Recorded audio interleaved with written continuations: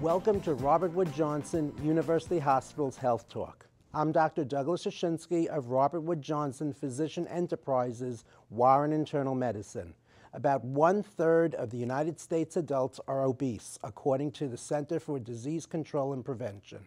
Obesity can cause life-threatening health issues, such as heart disease, stroke, type 2 diabetes, and certain types of cancer. Weight loss surgery can help obese individuals lose weight and keep it off, improving their health and quality of life. On today's show, we will talk about weight loss surgery options and the benefits of long-term weight loss. Joining us today are Dr. Ajay Goyal, a board-certified bariatric surgeon at Robert Wood Johnson University Hospital, Somerset, and Kathy Fucarino, a bariatric surgery patient. Welcome to the show. Welcome, both of you. First of all, Dr. Goyal, let's start with you. Tell us a little bit about your background and what got you interested in bariatric surgery and where your office is. Well, thank you for having me. I started my career about over 15 years ago. I did a laparoscopic fellowship, which included bariatric surgery and general surgery, which is what we practice. I founded the New Jersey Bariatric Center, and it kind of fell in my lap. We started doing bariatric surgery. It was the forefront doing laparoscopic bariatric surgery in 2001, 2002, and we were starting to do laparoscopic bariatric surgery. And since then, we've done over 4,000 or 5,000 cases, and it's been a very rewarding experience seeing and improving quality of life of overweight patients. So let's start with the audience. They may not understand what bariatric surgery is. First of all, what does bariatric surgery mean, and the forms of what's available currently? Yeah, so bariatric surgery is weight loss surgery in layman's term. It's a surgery to decrease weight. And what we know now is weight, especially if somebody is over 100 pounds, over the ideal body weight, it has a very high genetic component. It has over 80% genetic component. And that doesn't stop one from noticing that it's also environmental, how you eat, what exercise you do, but it definitely has a big genetic component.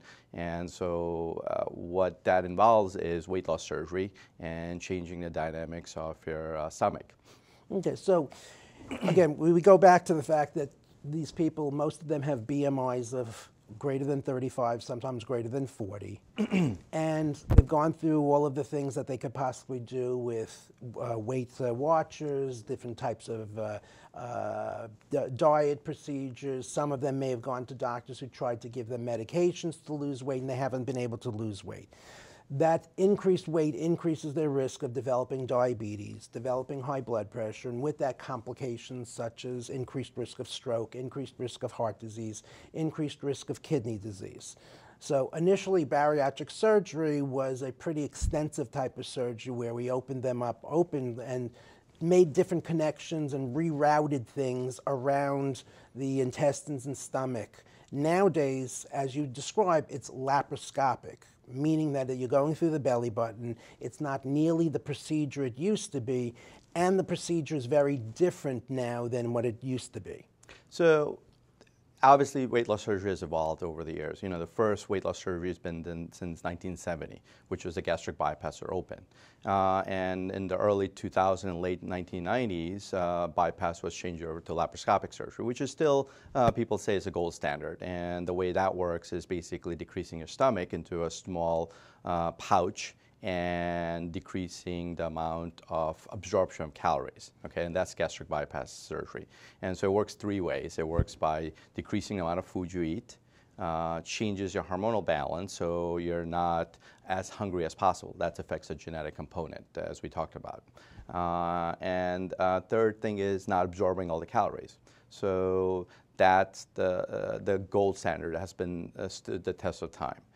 More recently now, as things have evolved over the last 8 to 10 years, we've had what's called a sleeve gastrectomy. And what that is what we do with the stomach is make your stomach into stomach pouch, kind of an egg, it's kind of like a tube, which is banana shaped, as some people say it. And what that does is it's two things. It decreases the amount of food you eat, but more importantly, it changes the dynamic hormonal balance, which is decreasing your hunger hormones. Which is, again, most people don't understand. Most people think it's just changing the size of the stomach. It's that hormonal balance that makes a big difference. Correct. That is the most important part, and that's what we talk about now about weight and weight loss surgery is weight is not just eating unhealthy all the time, not exercising. It's about a genetic component, what set point somebody's born with. And with these surgeries, the hormonal balance changes to decrease your weight and potentially keep it permanently off. Now, the other important thing is that you're part of the bariatric surgery program at RWJBarnabas University Hospital, and Correct. that program itself was given the Bariatric Center of Excellence designation. What does that mean? That means that we're evaluated by Center of Excellence where all the important factors are at the hospital, whether it's the OR team, the same OR team, the post-op care, the pre-op care, evaluating risks of issues that come up and making them as low as possible. So it's a very important designation to have.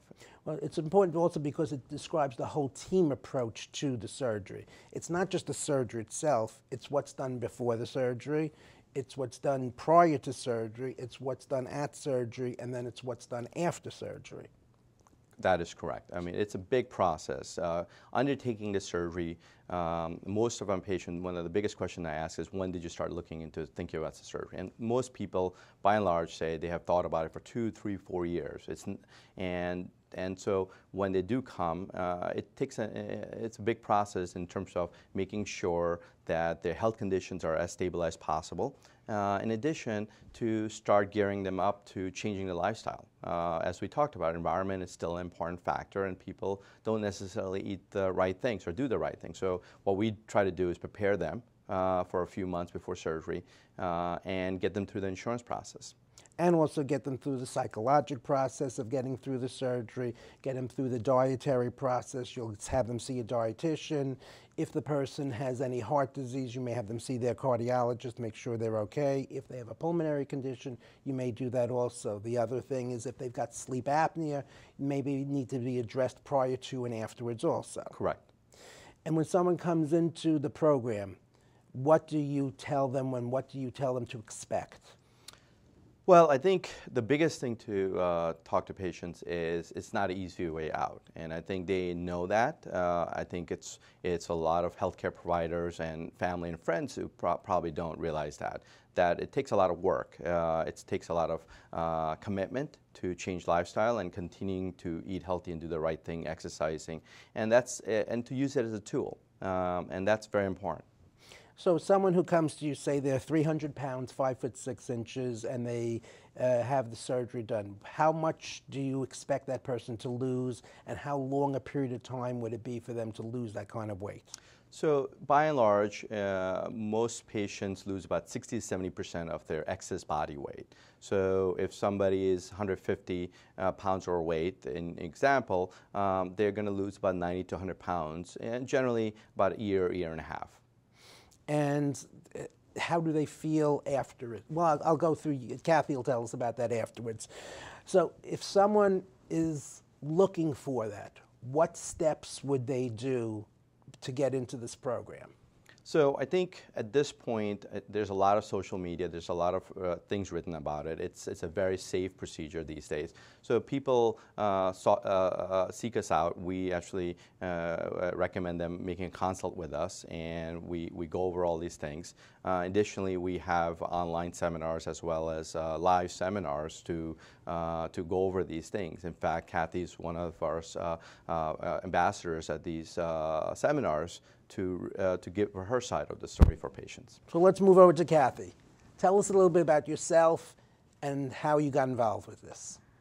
Well, let's see. After I had my kids, I tried everything to lose weight. Weight Watchers, diets, pills, the gym, starving. It just didn't seem to work. Once I hit 40, anything I did just stopped.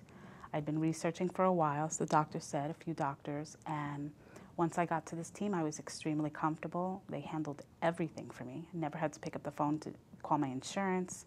They handled A to Z. I went through all the testing. I found that the nutritionist worked with what I could live with, not with what they wanted me to have. They made it a personal, something that I could tweak and make it my own and feel comfortable changing it for the rest of my life. And I would say that they really prepared me for what was going to happen afterwards. Nobody can really tell you what you're going to feel or how you're going to feel afterwards, if you're going to regret it or not. And the team was just so amazing, always available, the support teams. I had a great recovery. I was home the next day and walking around, very minimal pain. It felt like I just beasted out at the gym. That's what it felt like. And I have to say, within 2 days of my surgery, I stopped taking all my diabetic medicine. I used to shoot myself 5 times a day with insulin at 20 units, each unit. And it was amazing just not to have to take insulin anymore.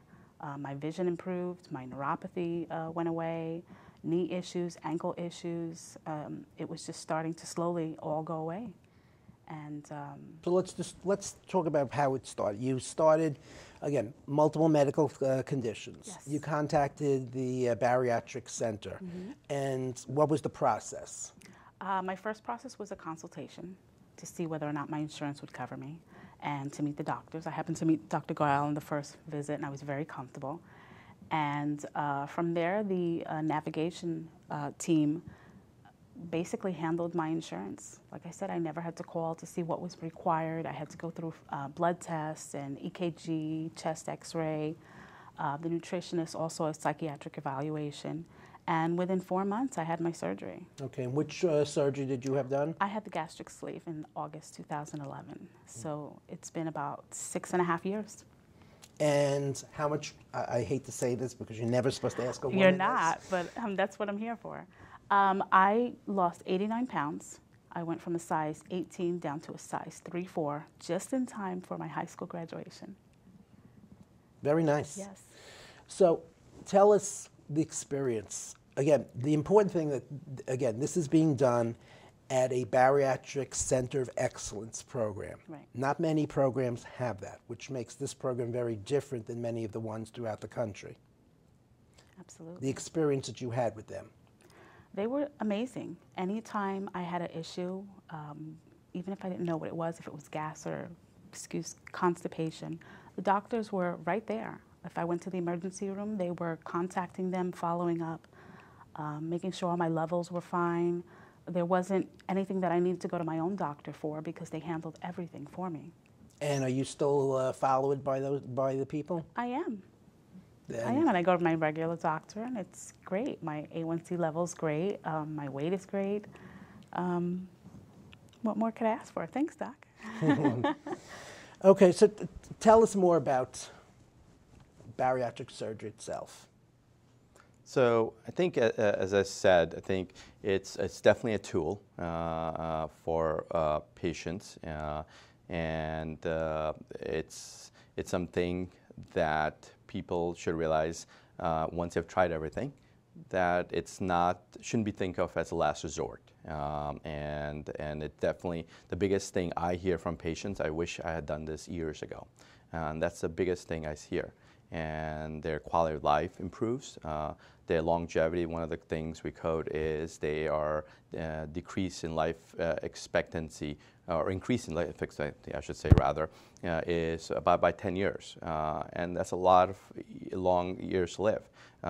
And as Kathy said, improvement in medical conditions is a great success. A lot of times now people are doing this for diabetes, cure of diabetes. Well, there was a paper in New England Journal of Medicine 2 years ago that said people who are diabetics, who have requiring insulin of more than 20 units a day, this should be an option that we use in order to reduce their need of insulin and possibly even reversing the disease process of diabetes. Correct. So the low BMI study, obviously the National Institute of Health has has come up with criteria where somebody should qualify, which is about 100 pounds over the ideal body weight. But we, along with other places, are doing a study to do weight loss surgery on patients who have diabetes at a less weight to see their improvement.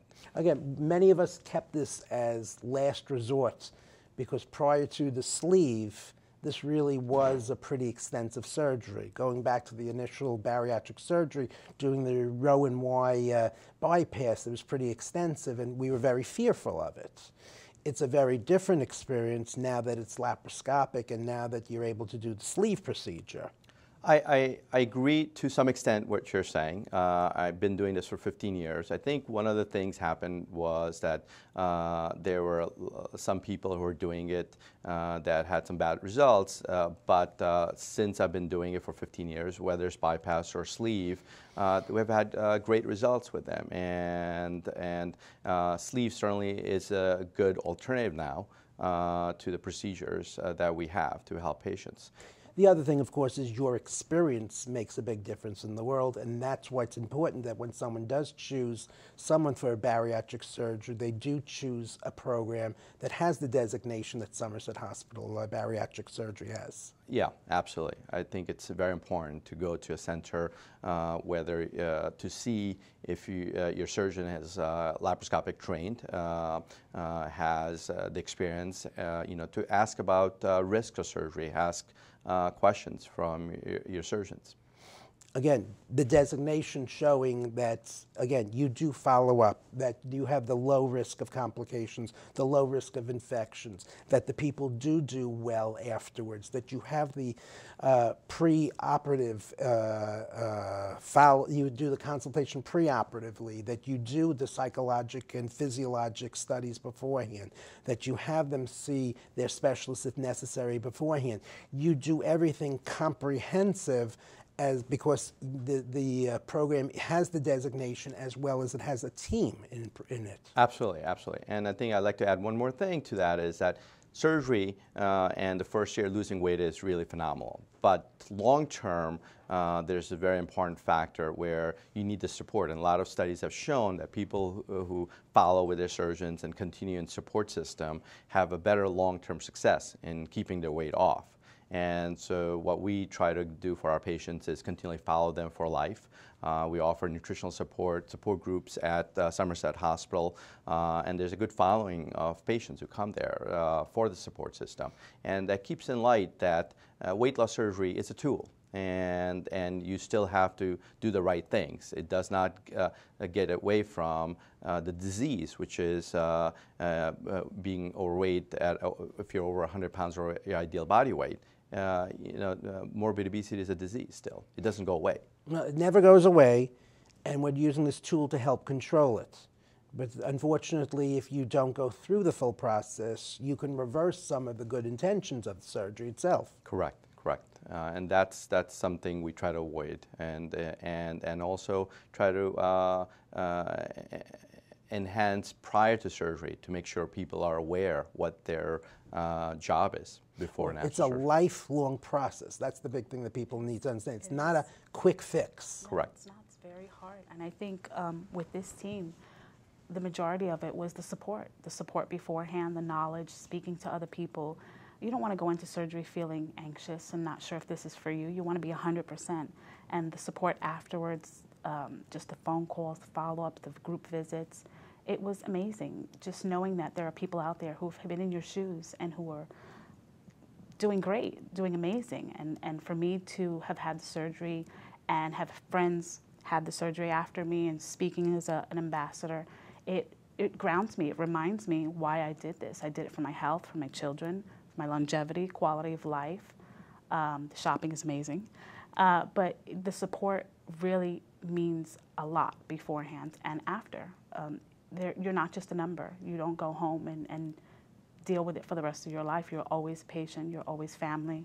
And if you ever have any issues, they're right there to help you. Now, you said you're an ambassador. What does that mean? So I speak at the seminars for patients that want to hear more than just the doctor's point of view. Because the doctor can't tell you what it's going to feel like the first 2 weeks, or what it feels like to be out in public, or how you eat or what you take home if alcohol hits you a certain way. There are no questions that are too personal, and that's what I do. So since this is to a regular TV audience, what would you tell the people? Definitely research. Talk to as many people as you can. Feel comfortable and know that it's not going to be easy before, during, or after.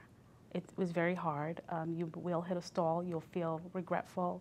But if you follow the program and you start seeing those pounds go away and you see all the pills that you don't have to take anymore and the fact that you can get up and run with your kids or do what you want now, it was totally worth it. Go for it. Don't wait. You're going to wish you had done it sooner. And come see him. Any thoughts on the future of the bariatric surgery? I think one of the biggest things that I've learned over the years is that weight is a spectrum from somebody who wants to lose 20 pounds to somebody who needs to lose 200 pounds. And I think you have to understand that surgery is one aspect of the whole thing. And for somebody who comes in who needs to lose 30 pounds, there are medications out there. There's a whole spectrum of things to do from exercise. And I don't want to shortchange the healthy eating habits, diet, exercises, all those things. Those are very important. But it's definitely a spectrum. And to realize that we offer the whole spectrum to help patients, both in the short term and sometimes there is weight regain. And what we need to realize is it's not necessarily to say, hey, you're not eating well, you're slacking off and it's your fault. That's why you're gaining weight, because that's 9 out of 10 times that's not always the case. It's a fact that it is a genetic condition, and to call it anything else and saying, hey, just go home and eat healthy and exercise is really doing dissatisfaction to your family or patients. And so what do you tell the person? It's 6 months after the bariatric surgery and they do gain the weight. What do you tell them? So generally speaking, people start gaining weight after a year and a half, 2 years. The first year is very rarely somebody gains weight. It's usually a good weight loss. When they start losing weight, I think we have to evaluate them. When they start gaining weight, we have to evaluate what they're eating, see if they may add they've been adding one extra snack or so. So we have to do a diet diary, as we talk about. We have to evaluate what to exercise, where they are with that. And generally, when we start going over that and helping them coach, we find a few issues that we can solve. So that's the first steps. Okay. And from your perspective, after you had the surgery, you're no longer eating the 3 big meals a day. What were you eating? Wow. Well, the first 2 weeks I was strictly on liquids, which was insane. That was crazy. Those first 2 weeks you had a head hunger and you wanted to eat everything and everything, just out of habit. It wasn't that I had hunger pains. It was just more of a habit-forming thing that's a very hard thing to break. Once you start getting into mushy foods and then following the hard foods, it was just 2 bites in, you're full, and you wait for a little while and you take another 2 bites and you're good. You've got your protein in, you make sure you get your water in. It was challenging at first, but as you go along, you have you know nothing else. That's all you can do. So you follow it as best as you can. And now when you go out with your husband, with friends to a restaurant, what do you do? Oh, my husband says I'm a cheap date. He could get me a Happy Meal and I'm great. But normally he finishes what I don't. But there's nothing that I used to eat that I can't eat now. So it's just portion control and knowing when to stop before you get that I'm so full, disgusting feeling. Now I know. So how many meals a day do you eat? I still eat my 3 meals a day. I have my protein shakes, depending if I go to the gym, what I drink there. But I still eat the same way I did before. I eat dinner with my family on a child's plate. I make it visually pretty for me, so I don't feel like I'm missing out on something, and I don't. I take my time and I enjoy my family, and I never used to do that. I would eat the leftovers or whatever was quick, and this really taught me not just about health, but to take time for myself and for my family and enjoy it, and I do. So the nice thing is you're still able to enjoy eating. Absolutely. Absolutely. Because a fear of lots of people is that they will lose, people who have enjoyed eating are no longer going to be able to enjoy it. Yes, yes. So I remember at one seminar, one woman asked me, can I still have a big bowl of Frosted Flakes before bed? And I said, honey, once you have the surgery and you start losing all that weight, you're not going to want that anymore. You can still have it, but it's going to slow down what you want, what you had the surgery to do. And when you think about it, she was like, you know what, you're right, I don't need it. That's what got me here in the first place. So last thoughts. How do you feel about your life now after having had the bariatric surgery? It definitely changed my life, not just my size and my health. Prior to the surgery, I stood home. I was a stay-at-home mom. I was embarrassed of my weight. And after losing all my weight, I went back to work. I work with special needs kids now. I'm going back to school to get a degree to work with special needs children. And these are things that I never would have done. PTA president for 2 different schools at one time. I never would have had the energy to do that. And now, having had the surgery and really struggling through it and prospering, I feel like I can do anything. So what he's done is he's given you your life back. He has. He has. My doctor actually shook his hand on the first Christmas party and said, thanks for the new wife. Thank you both for being here. Thank you. This concludes today's episode of Robert Wood Johnson University Hospital's Health Talk.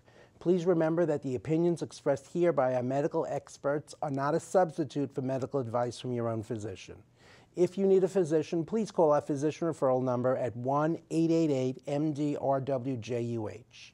For more information about Robert Wood Johnson University Hospital, Somerset, please visit our website at www.rwjbh.org/Somerset. Thank you both for being here. Thank you for giving her back her life.